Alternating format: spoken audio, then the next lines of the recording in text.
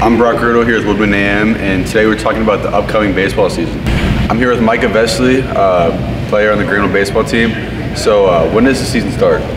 March 13th through the 15th is tryouts, and that first full week counts as your practices. And then we'll have some practices on spring break, and our first game is March 29th. So I'd like to hear, how are we looking this year?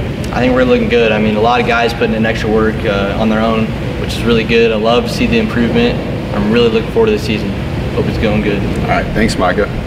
I'm here with Jackson Sims. So Jackson, what game are you looking forward to most this year? I'm really looking forward to playing Franklin this year. Usually that game's pretty much a good battle for us, and I'm really looking forward to that game. Sounds good. So what are open facilities looking like so far? A lot of guys were just really coming in, putting in a lot of the work that we really need to be putting in. Usually it's freshmen and sophomores that come in, usually in the earlier groups, and then juniors and seniors that come in later. But both groups, I feel like we're putting in a lot of good work, and we're getting better every day. That's what I like to hear. That's all. Best of luck to the baseball team this season. Now back to the studio.